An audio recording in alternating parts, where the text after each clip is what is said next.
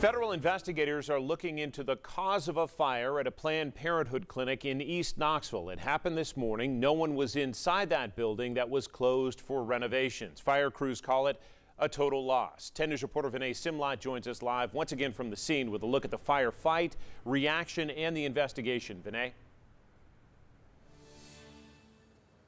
John, I don't know how well you can see this behind me. There's not a lot of light out here, but I can tell you this building is completely scorched. I'm across the street and I can still smell it. Investigators say they're at the preliminary stage of their investigation, but they think the fire started in the middle of the building and spread from there, and they think it's a total loss. Early this morning, the fire broke out. 7 Knoxville Fire Department units responded before dawn. The fire so severe, so destructive, firefighters didn't feel comfortable going inside. So they had to attack it from the outside.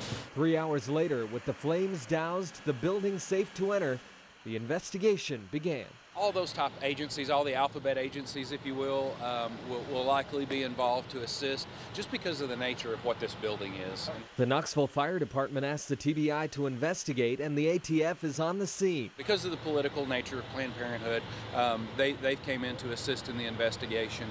Right now, there's no indication that it was a suspicious fire.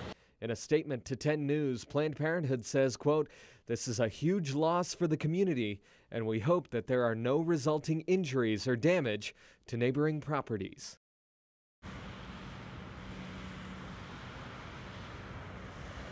This Planned Parenthood right here has been closed since early in December. They offered telehealth since then. We don't know if that'll continue because of this fire, but this is one of 4 Planned Parenthood clinics in Tennessee, the only one in East Tennessee. Again, early indications from the fire department, they say that they don't think it's a suspicious fire, but this is very early on in the investigation, and because it's Planned Parenthood, John, they've asked other agencies to come take a look as well. We'll continue to follow it. Vinay Simlat live in East Knoxville for us. Thank you.